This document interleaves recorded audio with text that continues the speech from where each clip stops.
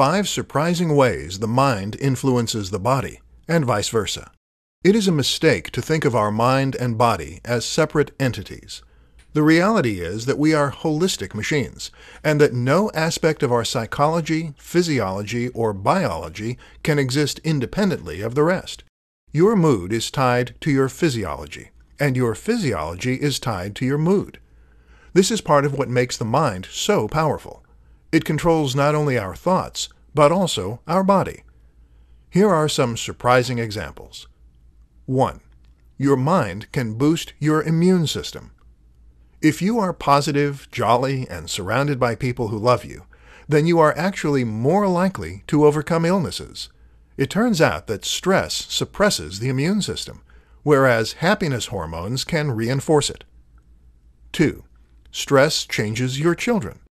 Stress changes your biology in many ways. It can even change the way that certain genes are expressed, and that means you can pass those changes on to your children. Surprisingly, if you are very stressed when you conceive, your children are actually less likely to be stressed in life. 3.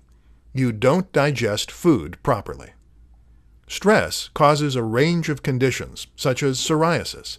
But did you know it also prevents you from properly digesting your food? This can actually lead to malnutrition, even if you are eating properly. 4. Your gut changes your mood. So your mood changes the way your gut behaves. But did you know that this relationship is a two-way street? You see, your gut contains nearly as many neurons as your brain, and the tiny bacteria that live there actually produce neurotransmitters that can affect your mood. This is why the gut is sometimes referred to as the second brain. 5. Embodied cognition. Embodied cognition is a recent theory in psychology that better explains the close link between the body and the brain. Previously, it was thought that the brain had its own internal language. This was sometimes referred to as mentalese.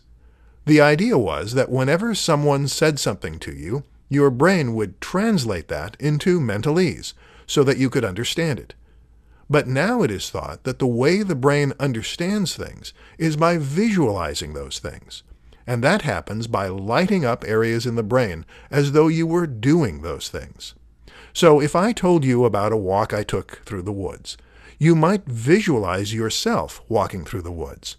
Perhaps feel the wind on your neck and the leaves crunching underfoot.